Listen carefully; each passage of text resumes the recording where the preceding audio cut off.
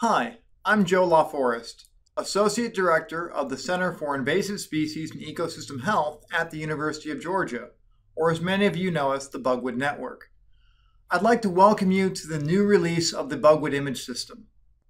In cooperation with the USDA APHIS Identification Technology Program, ITP, we've been working on many new features to make it easier for users to find the images they want, see all the relevant data about the images, and request permission to use them.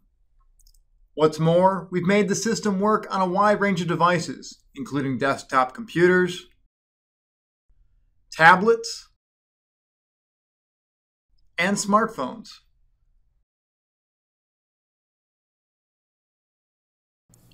We've also provided a new way to let anyone integrate the Bugwood image system into their own application or websites through our API.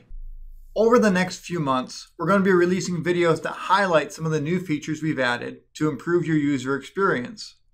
We will continue to list them on the help section of the image sites, but we also invite you to subscribe to our electronic newsletter at news.bugwood.org. This will keep you informed about the latest tools that we are releasing, as well as highlights of featured content, including new releases from USDA APHIS ITP. We hope you enjoy the fresh look and many of the new features we've added to the system. We encourage you to try them all out and give us feedback. If you have any thoughts, comments, or questions about what we've done, or ideas for new features, you're welcome to contact us at bugwood@uga.edu. Thank you.